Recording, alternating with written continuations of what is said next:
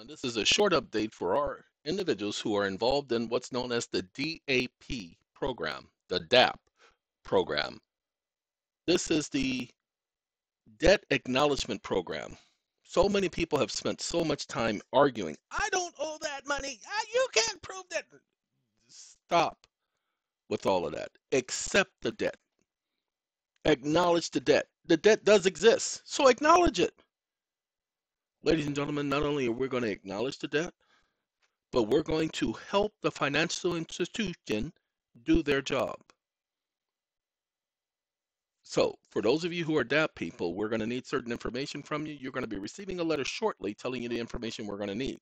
What I do need to do is I need to point out something to you to let you know the foundation and significance of the program. No one's done this before.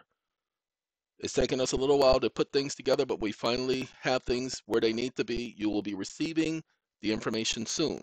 Please stay tuned. You're also going to be receiving a copy of this particular communication with the D.A.P program. I want you to listen to a conversation that I have ChatGPT responding to. I just put the information in, and basically it's going to tell you what the law says. I didn't tell it what I thought. I told it exactly what the law says. So give it 1 second. I don't want to hit that button. I want to hit this button. Behind labeling instruments such as notes, drafts, bills of exchange, and bankers' acceptances is government obligations, backed by the full faith and credit of the United States, as described in the Federal Reserve Act, can be explained in simpler terms as follows. Redefining goal. Hold on. Ladies and gentlemen, who said that notes, drafts, bills of exchange, bankers' acceptances were government obligations? Well, let's prove this. We can't just be saying it. This is taken directly from the law. The last section of the bill provides for the issuance of a new money. To understand just how this new money is to be handled, I refer to Section 401. Under the Federal Reserve Act, obligations that are deposited as the security in gold for reserve notes are placed into the hands of the Federal Reserve agent. This provision is for the issuance of Federal Reserve notes, and the security or obligations back of it is the obligations, notes, drafts, bills of exchange, bankers' acceptances as outlined in the section. Congress said there were obligations of the United States. I didn't say that. Hold on. I got to get him to continue. I apologize. That's what happens when I stop him. The congressional intent behind labeling instruments such as notes, drafts, bills of exchange, and bankers' acceptances is government obligations, backed by the full faith and credit of the United States, as described in the Federal Reserve Act, can be explained in simpler terms as follows. Redefining gold backing. Traditionally, the value of currency and financial instruments was often backed by physical commodities like gold. However, during the economic challenges of the early 20th century, particularly around the time of the Great Depression, there was a need to shift from a gold standard-based system to a more flexible and robust economic structure.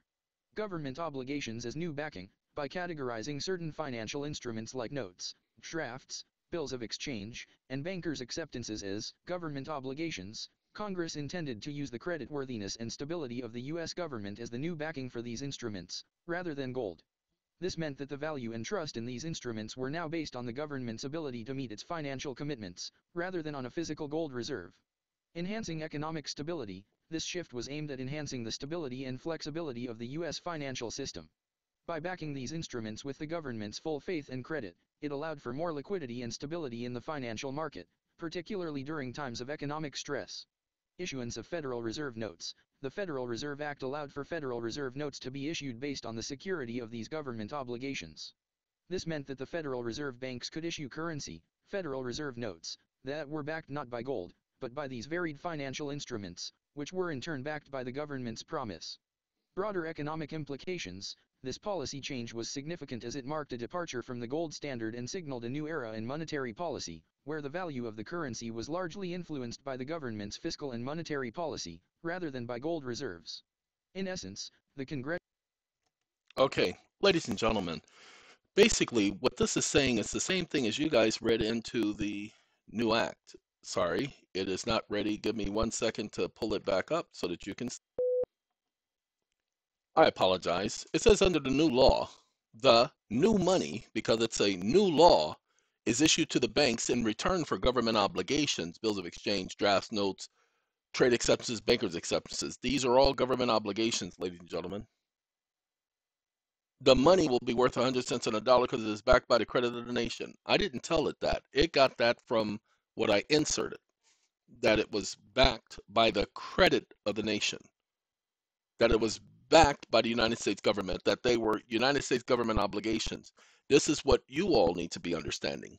So the program is designed for you to just simply acknowledge the debt. There is no money. The new money is your promissory note. Well, we don't need to argue that because that's already the law. They should already know this. We're not going to argue that, but we're going to use the law to offset the debt and then provide you proof showing that the debt has been offset. And if anybody's got any question, then you will have the proof with government agencies, government obligations showing that the debt has been satisfied. So, ladies and gentlemen, please stay tuned. You have updates coming your way. We'll be speaking with you soon. Once again, EeoN Foundation.